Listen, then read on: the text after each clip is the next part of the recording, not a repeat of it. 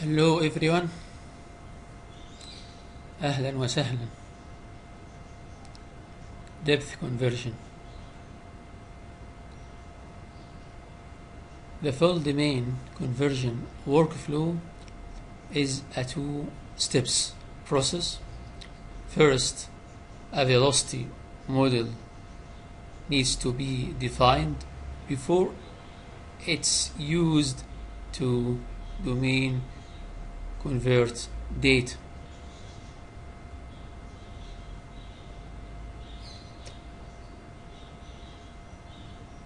The process of depth conversion has simple and a complex approaches based on data availabilities and according to presence of seismic velocity 2D or 3D and wells.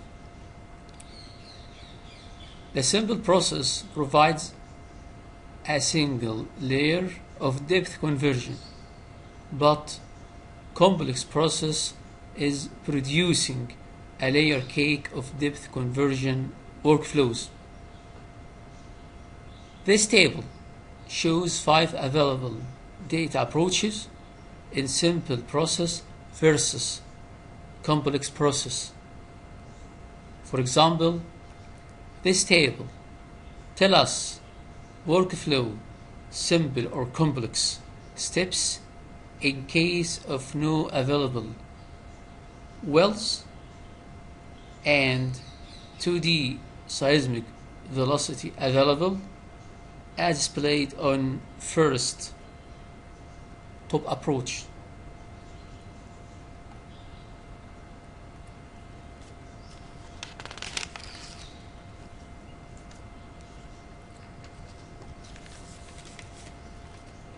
Creating synthetic seismogram to compare real seismic with log data are important. QC of time surface. A synthetic seismogram can easily spot any mismatch between the well top in time and surface derived from the seismic interpretation. Time surface correction is requiring remove any offset error by adding, subtracting the offset or by multiplying a correction.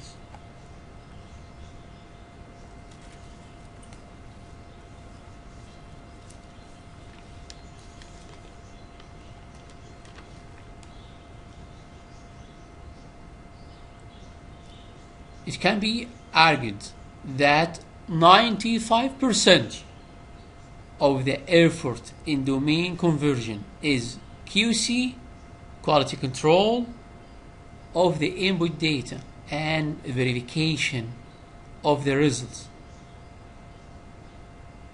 It is also possible to convert within the same domain time or depth, also called correction conversion.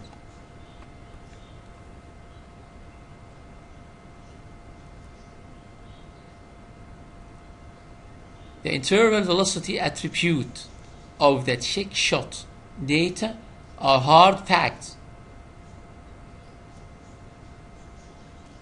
Remember that by editing one point, the calculated interval velocity from the point above to the point below is recalculated. Defining the layer cake interval in a wise manner provides an optimized velocity model results.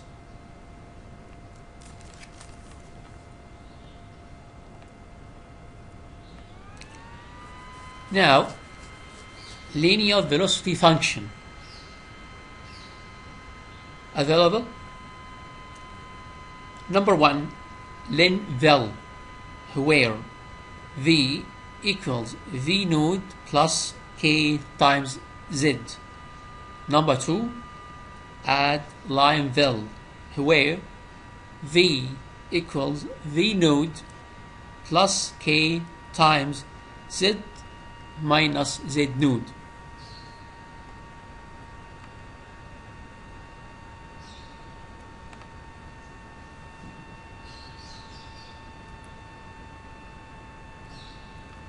Both functions should give the same results at the velocity locations.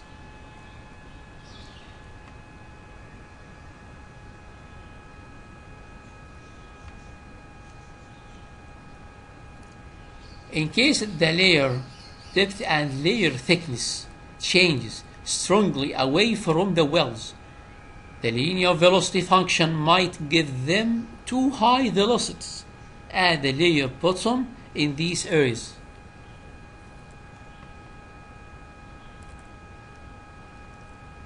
Now let us move to second principle of velocity model. Two main workflows offered in modeling of seismic stacking velocities. Number 1, by using velocity surface approach. Number 2, by using 3D grid approach. In general, stacking velocity can only provide a regional velocity trend compared to well velocities.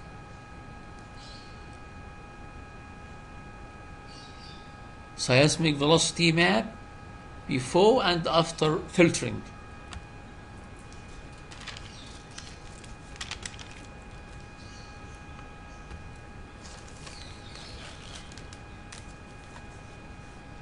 The second approaches of seismic stacking velocity workflows are using velocity cube in a 3D grid for modeling.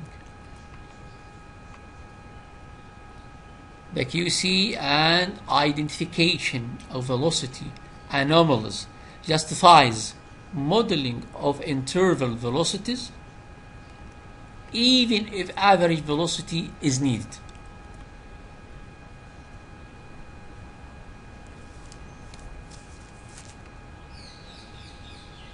The way forward on next videos, inshallah, of this playlist, going to discuss and shows velocities anisotropies.